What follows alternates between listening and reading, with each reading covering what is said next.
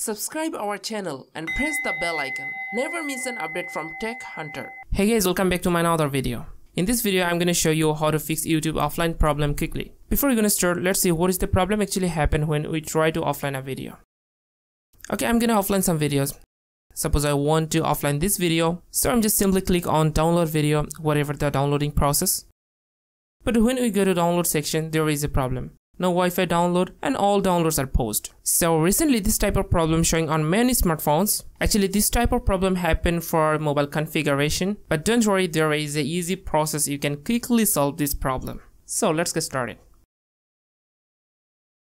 Okay, so first of all tap on your YouTube profile and here you will find settings option bottom of this page. Just tap on settings and here tap on downloads. Okay, as you can see here I have enough space in my mobile internal storage. If you don't have free space, you have to remove some data from your internal storage and then you can try again for download. Okay, so if this process do not work for you, then tap on download quality and here decrease downloading resolution. Hope it will fix your problem. Okay, so if this process also do not work for you, then here disable the download over Wi-Fi only. Okay, now if I go to back and go to again download section, and as you can see, I have fixed my problem.